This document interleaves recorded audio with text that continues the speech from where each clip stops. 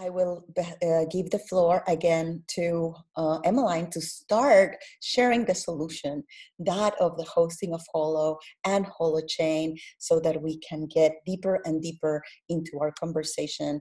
And Emaline, the floor is yours.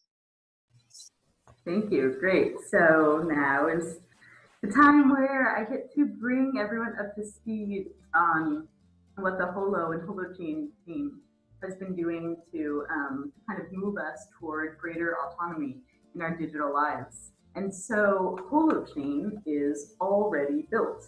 It's currently in alpha, and it's our free open source architecture for running the distributed apps that can scale. So essentially that means that it provides the right environment for the kinds of applications that I talked about earlier. So Holochain applications fit a bunch of different coordination purposes.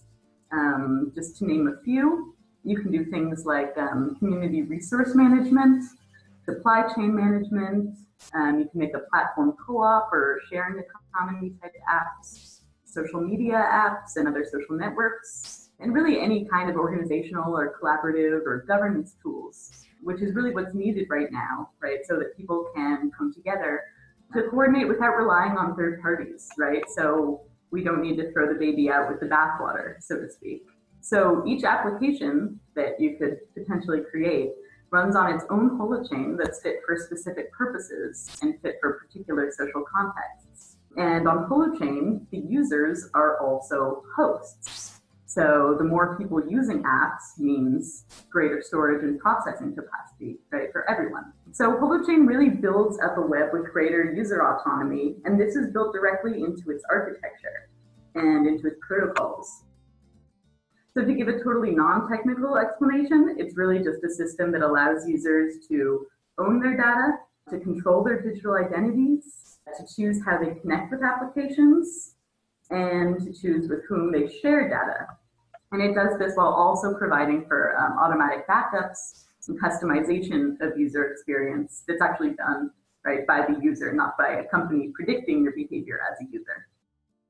Holochain is entirely peer-to-peer, and so data is sharded across a network of full peers. And this means that Holochain uses a DHT, so a distributed hash table, which is how it enforces validation rules on data published from a user's own individual signed source chain. So this is to say that each agent holds their own immutable hash chain and backs up a sample of the application that it comes from, that public data, as a node in the DHT. So this makes powerful and secure decentralized computing possible, even on really lightweight devices, right, like mobile phones. So the DNA of a Holochain app comprises the first entry on an agent's source chain. And these rules set validation requirements, ensuring that the application runs securely. So data can't be counterfeited or lost or tampered with. And an app's validating hash table, distributed hash table, randomizes redundancy of public data across nodes in the shared space. So, if a node goes offline, the DHT continues to maintain the data that the app needs to perform and to do its thing. If someone changes the app's rules, that's essentially just like a fork. Like they take themselves out of that community and it creates an entirely new application. This is why we talk about Holochain as being agent-centric. In other words, this is why we talk about Holochain as being agent-centric. And so it actually mirrors the structure of a person in communities, or kind of bouncing along many different communities, depending on what they're doing. Even though blockchain decentralizes the holding of data, it sort of inadvertently centralizes infrastructure, right, by leaving it open to pure competition.